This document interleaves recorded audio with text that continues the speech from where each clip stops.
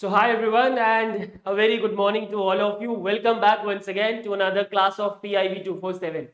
In today's session, we'll be talking about the PIB news from 25th to 27th of March 2023. And I hope your preparations for the upcoming RBI examinations are going well. Please don't wait for the notification every time I'm saying this to you guys. So just don't wait for the notification and just give your 100% for the upcoming examination. All right, so let's begin with the very first question, which says, what is the minimum support price for raw jute per quintal approved by the Cabinet Committee on Economic Affairs for 23-24 season? Now, this question is very much important for the NABARD examination. For NABARD aspirants, this question is very important. However, RBI can also ask it because आजकल RBI कुछ भी पूछ रहा है. So, and these days, government is also focused much on the farmers and the agriculture sector. So, it is possible that RBI will also ask this question in the examination. So, what is the MSP for raw jute per quintal approved by the Cabinet Committee on Economic Affairs for 23-24 season? That is for the next financial year, right? So, remember it has been approved by Cabinet Committee on Economic Affairs. तो यही question आपके exam में in the static form आ सकता है that which of the following committees or agencies approves the MSP, right? So in that case, the answer would be Cabinet Committee on Economic Affairs. But remember one more thing, that this committee approves the MSP on the recommendation of CACP, which is Commission for Agriculture Cost and Prices. This is also very important to remember, right? So for raw jute for the upcoming financial year season, the MSP is rupees 5050 per quintal, 5050, which means 5050 per quintal, right? And remember in the budget, in the Union Budget 2018-19, the Government of India announced that it will always fix MSP at a level of at least 1.5 times of all India weighted average cost of production as the MSP, all right? And this decision, this approval of MSP is also in line with that decision. In fact, all MSPs which are being approved by the Cabinet Committee on Economic Affairs are in line with this particular decision, right? Remember, all these things in India regarding raw jute is being done by Jute Corporation of India, and what will it do here? It will undertake price support operations and losses incurred. जो भी losses incurred होंगे due to this MSP, all those losses shall be incurred by Jute Corporation of India, and those losses will be fully reimbursed by the Government of India. All right. So that is all about this news. And what is the MSP? Option D, 5050 is the correct answer. Question number 2 पे आ जाते हैं. Very important question. Cabinet Committee on Economic Affairs has approved a subsidy of rupees 200 per 14.2 kg cylinder for up to 12 refills per year to the beneficiary of Ujjwala Yojana. So you need to identify incorrect statement about Pradhan Mantri Ujjwala Yojana. So news is this only, that the Cabinet Committee on Economic Affairs has approved the subsidy on 14.2 kg cylinder per beneficiary for 12 refills in a year under Pradhan Mantri Ujjwala Yojana. तो subsidy भी याद रखना कितना 200 per cylinder, right? 200 per cylinder and up to 12 refills per year, which means government is considering that a family is using one cylinder in a month. All right. Total subsidy expenditure in financial year 22-23 जो कि अब खत्म होने वाला है, under this particular scheme the total subsidy expenditure is 6100 crore, while for the next financial year, upcoming financial year, that will be starting from 1st of April, the subsidy expenditure shall be 7680 crores, right? And all PMUI beneficiaries are eligible to have the benefits of this subsidy scheme, and of course the subsidy will be given in the form of direct benefit transfer to their bank accounts. All right. Now talking about Ujjwala Yojana, so we all know about Ujjwala Yojana, but let's talk about this scheme in brief. So remember, it was launched in the year 2016 by Prime Minister Modi from a place from Balia district of UP. Right. The objective, we all know, to provide deposit-free LPG connection to adult women household, to adult women member in a household. All right. Ministry is Ministry of Petroleum and Natural Gas, which is currently headed by Mr. Hardeep Singh Puri. Hardeep Singh Puri. All right. Under the scheme, deposit-free LPG connection is given to the eligible household with financial assistance of rupees 1600 per connection. 1600 रुपए per connection financial assistance दी जाती है. In a way, free LPG connection is given, and free of cost first refill. पहली refill जो होती है that is absolutely free of cost, along with a gas stove is also provided. All right. Now initial target under this scheme was 5 crores, but later on the target was extended to cover 8 to provide cylinders to 8 crore beneficiaries, and which was achieved in the month of September 2019, right? And as on 1st March 2023, there are 9.59 crore beneficiaries of this scheme because in the year 2021, the scheme was extended in the form of Pradhan Mantri Ujjwala Yojana 2.0, right? To include 1 crore more beneficiaries under this particular scheme. So Ujjwala 2.0 was started in 2021 to cover remaining households under PMUY on pan-India basis to provide additional 1 crore LPG connections. All right. I hope this is clear, and let's identify the incorrect statement about the scheme. It was launched in 2016 to provide deposit-free LPG connections to adult women of poor households. सही बात है. It is being implemented by Ministry of Consumer Affairs, Food and Public Distribution. No.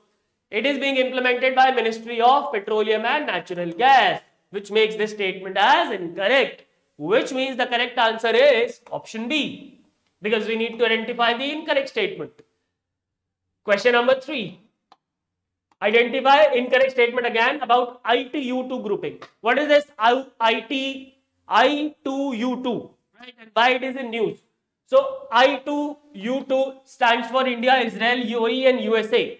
India, Israel, UAE and USA is the full form of I2U2. Now it is in news because there were some rumors in the market that there will be some kind of I2U2 consortium is being set up for agriculture sector. So Ministry of External Affairs has clarified that there is no proposal to form such consortium to develop agriculture and its allied technology. So when I2U2 is in news, let's talk about it. So as I told you, I2U2 stands for what? India, UAE, USA and Israel, right? So this is a group, and this is majorly an economic cooperation group. This group was formed for economic cooperation in the respective regions. जहाँ पे भी ये चारों देश का regions है, वहाँ पे economic cooperation बनी रहे. That is the objective. All right. To discuss common areas of mutual interest to strengthen the economic partnership in trade and investment in our respective regions and beyond. That is the objective, or basically you can say it is an economic cooperation group. All right, nothing more than that. It is an intergovernmental economic cooperation forum, and its first summit took place last year in the year 2022 in virtual format. चारों जो थे वो virtually बैठे थे, चारों head of the state. And there are 6 areas of cooperation. I2U2 is focused on 6 areas of cooperation, which are water, energy, transport, space, health and food security. All right. And remember one more initiative, aim for climate, aim for C. What is this aim for C? Remember, aim for C was launched by UAE and US together during COP26. Now why we are discussing about it? Because later on, initially it was launched by UAE and US, right? Later on it was joined by Israel as a partner state, right? And in the month of February 2023, it was also signed by India. So you can say it is now joined by all the members of I2U2, and that's why it is also in news, right? Now what is this aim for C? Aim for C hai kya? It seeks to address climate change and global hunger. Two things, climate change and global hunger, by uniting partners to increase investment in and other support for climate smart agriculture and food system. So basically it is catering to, it has dual objectives of number 1, reducing the climate change, and number 2, eradication of the global hunger from the world. All right. So that is all about it. And now let's come back to the question. You need to identify incorrect statement about I2U2. It is an intergovernmental economic cooperation forum of India, Israel, UAE and USA. Sahi baat hai.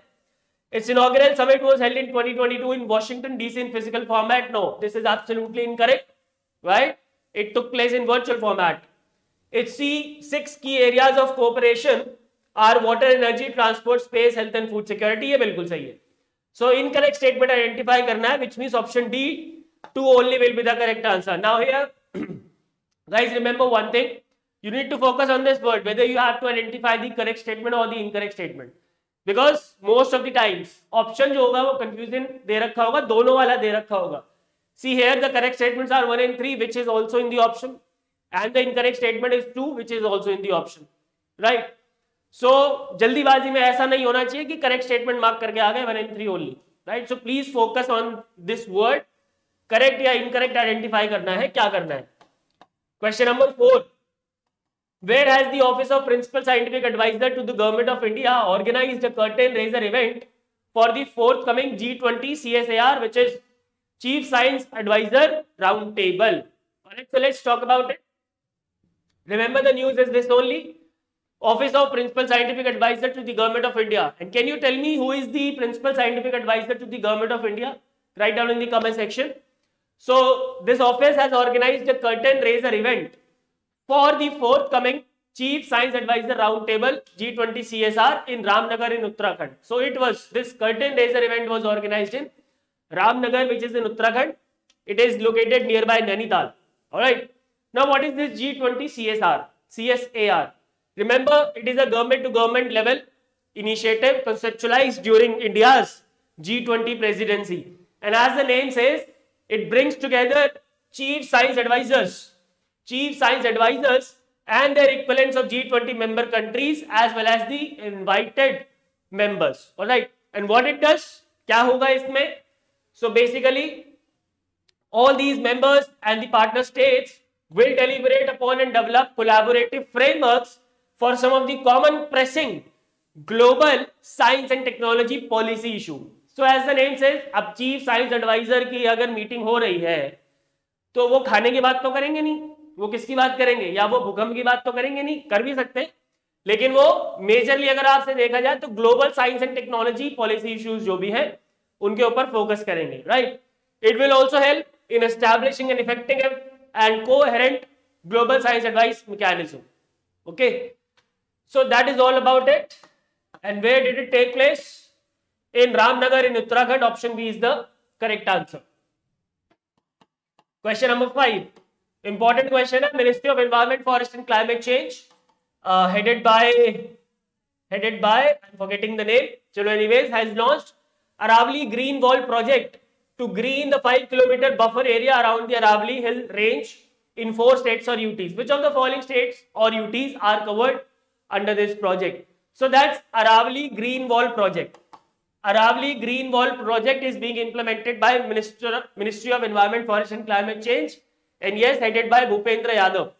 Alright. Now what is this Aravali Green Wall project? So basically it will green the 5-kilometer buffer area around the Aravali Hill region in 4 states, which are Haryana, Rajasthan, Gujarat and Delhi. Haryana, Rajasthan, Gujarat and NCT Delhi, National Capital Territory of Delhi. And it is a part of Environment Ministry's vision to create green corridors across the country so that we can combat the land degradation. Alright. And also it will involve, मतलब होगा क्या, कैसे greenery करेंगे, कैसे green बनाएंगे उस corridor को. So basically planting of native species of trees and shrubs on scrub land, wasteland and degraded forest land, along with rejuvenating and restoring surface water bodies. Now such lines, इस तरीके की lines जो होती हैं guys, ये आप अगर word to word याद कर रहे हो तो बहुत गलत कर रहे हो. Of course, this is a generic thing ना. When the government wants to green the area, what will it do? It will plant the plants. That's it, right? So this is all which is written here. So which are the 4 states? Haryana, Gujarat, Delhi, and Madhya Pradesh. No, I think 2. Haryana, Rajasthan, Gujarat, and Delhi. Yes. Haryana, Rajasthan, Gujarat and Delhi. 1, 2, 3 and 4 is the correct answer. Option C. Option C इसका सही जवाब है. 1, 2, 3 and 4. Not Madhya Pradesh. Which state has been awarded for its progress towards ending TB during World TB Summit? Very very important question भाई, बहुत ही important question है. I believe कि इसमें से phase 1 में या phase 2 में question आने ही वाला है. No one can stop it. So this One World TB Summit was organized recently on the occasion of World Tuberculosis Day, which was observed on 24th March. And where did it take place? It took place in Varanasi in Uttar Pradesh. कहाँ पे? Varanasi. Now what was the objective of this summit? to deliberate upon the targets as the country moves towards achieving the target of elimination of TB. And what is the target? 5 years ahead of the global target, that is 2025. And also to showcase the learnings from National TB Elimination Program. Alright. Now, a few months or you can say a few weeks back, there was a portal which was launched for TB. Can you name that portal? Write down in the comment section. नहीं होगा तो मैं बता दूंगा अगली class में, don't worry.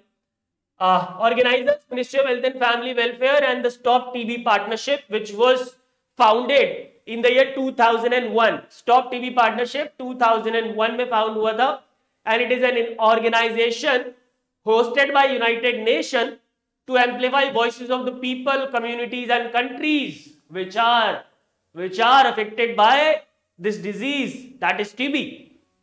And these are some of the initiatives which were launched during the summit. Number 1, TB Mukt Panchayat initiative, which seeks to leverage the support of over 2.5 lakh gram panchayats to raise awareness against this disease and also to eliminate the stigma which is attached to the disease. Alright.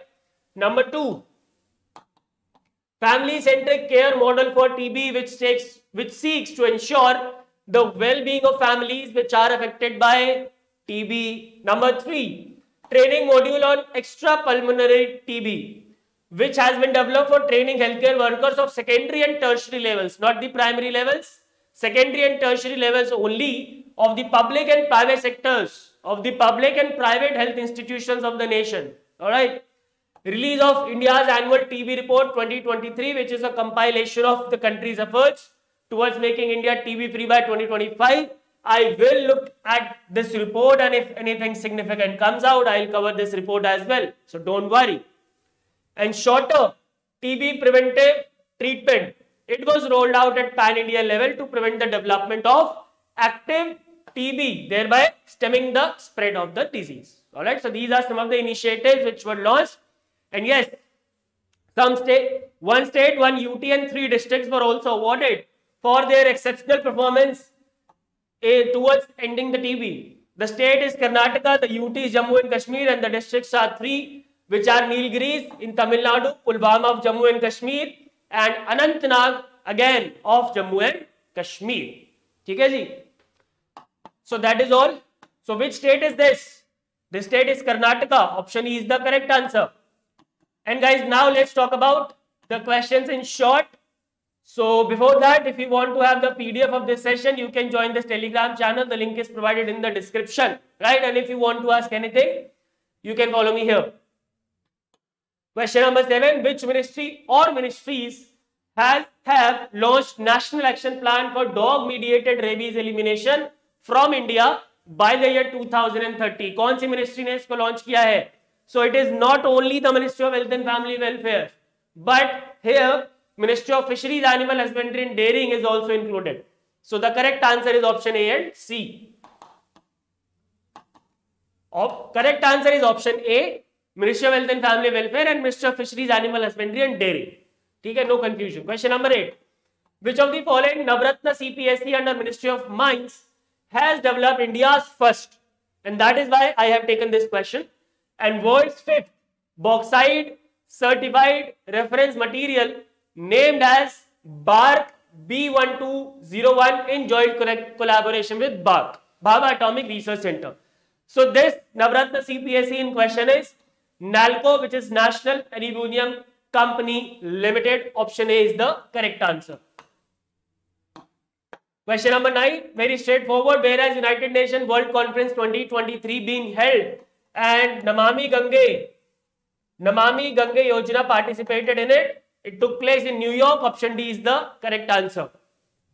And आज का session ज़्यादा लंबा नहीं है. Last question for today. Which city will be hosting the second edition of Environment and Climate Sustainability Working Group meeting as part of India's G20 presidency? The first edition of this meeting took place in Bangalore, but now it's the time of second meeting, which took place in Gandhinagar, which will take place in Gandhinagar. So option D is the correct answer. Alright guys, so that is all for today. I hope all the questions and their explanations are clear. If you have any doubts, you can ask me in the comment section. And yeah, I'll see you in the next session on Friday. Till then, keep studying and keep studying hard. Goodbye, take care, and God bless.